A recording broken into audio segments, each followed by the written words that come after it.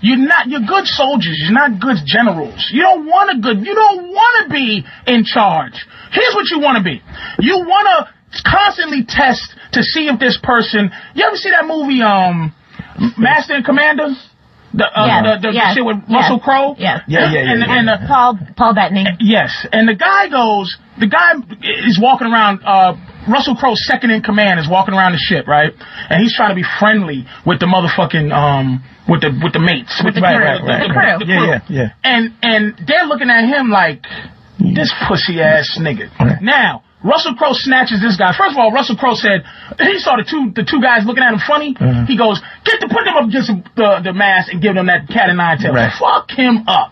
Right. And he had to go and call this guy and go, look, let me tell you something, man. These dudes are not your friends. They are looking for someone to lead them, but they want to be led by somebody that they believe in. That's a woman. Women want to look at a guy and believe that he will lead them where they need to go. But they're going to test him like he's a weak-ass second mate. And if this motherfucker goes, I'm going to just be your friend, you're going to disrespect him. That's the nature of the game. In every single part of the world, on every single level, the bitch version of an animal is weaker than a fucking man version. Except for praying mantises and men. And black widows.